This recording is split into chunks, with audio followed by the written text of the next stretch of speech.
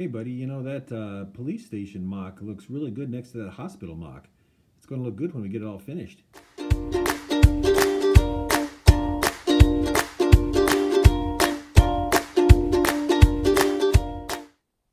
Hello everybody, this is Dr. McBrick, and this is our police station mock. For those of you who have followed our channel over the time that we've been around, you know that Adrian had made a police station several years ago, and that's what we used, the traditional Lego police station. But we started to think, you know what, we could do our own and make it fit into the city a little bit more, make it a little more polished and things like that. So that's what we did. Adrian said, hey, let's go ahead and make a police station mock. And so we had all the parts, the blue and the white and all that kind of stuff. And so we did it. And this is what we came up with, folks. This is our original police station mock that uses, obviously, parts from several of the Lego City police station sets. It also uses parts that we just kind of had lying around.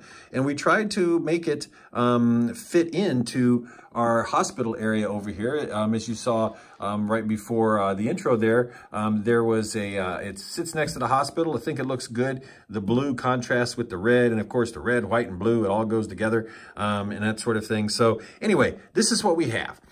So we'll take a closer look, and as we've always done, we have built the sidewalk in the same style as the modulars. So this is a modular, and it'll fit into our city. And we have put the 2x2 blue-grayish tiles on here to hook into the next base plate that comes up. Our driveways are always in the blue-grayish, and you see there's a little light there to tell you whether or not you could go into the garage bay.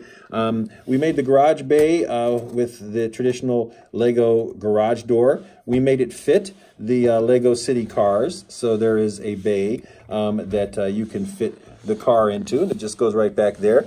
And there is a exit door going into both the outside and into the police station. So if the police need to take the bad folks into the station, they can just actually pull the car in here, close the door, and they don't even have to go outside. They can go straight to the station and admit that person, or process that person, I guess is the formal way of saying it in police jargon.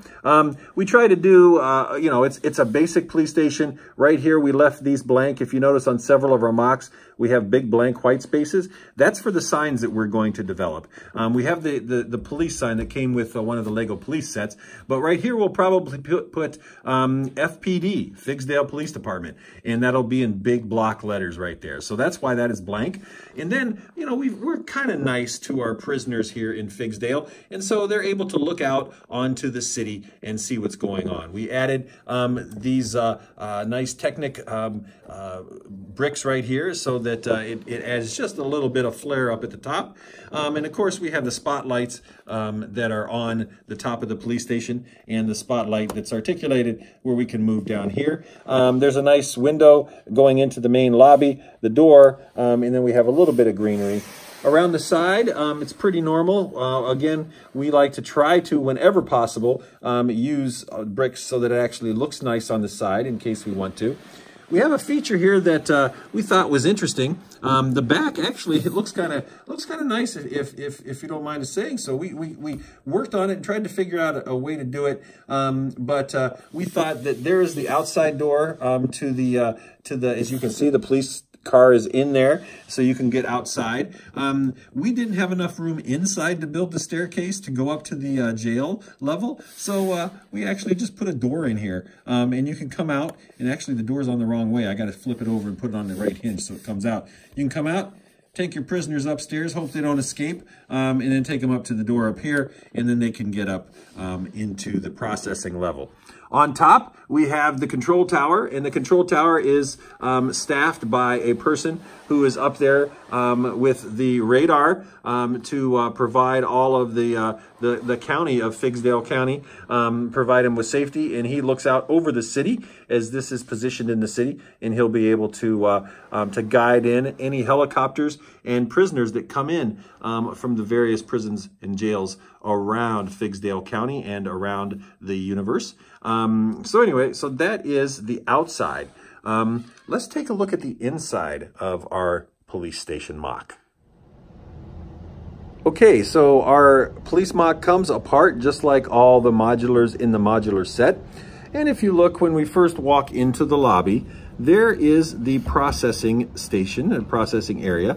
So there'll be an officer there who will work on the computer and process all of the information. If you have a complaint, if you have been served a warrant, if you have whatever issue you have, or if you basically just want to bring them coffee and donuts, that would work as well.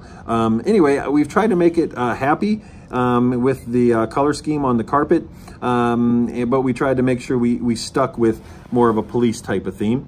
There's the waiting room where you can wait, have some coffee, a nice water cooler there where you can get your cold drinks and things of that nature. It's pretty Spartan, not much to it.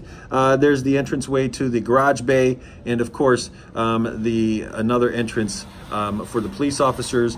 And there is where you take after you take the prisoner, or if you're taking a prisoner from the garage to the cell, you have to go through that door. And there is the bay for the car.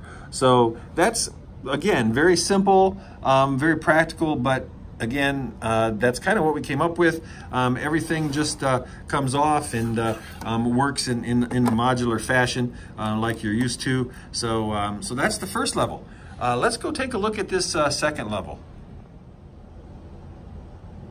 Okay, so here is the second level.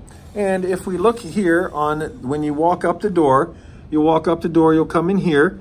And here again is a spot where the inmates can talk to loved ones. So there is the glass there, and you could have the inmates sit on this side and have their loved ones sit on that side, and that way they can talk and converse and things of that nature. There are the cells. Now we had to make some decisions, and so it's a little you know, not how we would prefer with making this half and then going over here, but we had to make some decisions based on the parts we had, and we couldn't really fill out the stairwell in here, so we had to make that outside staircase, and we had to kind of make this half.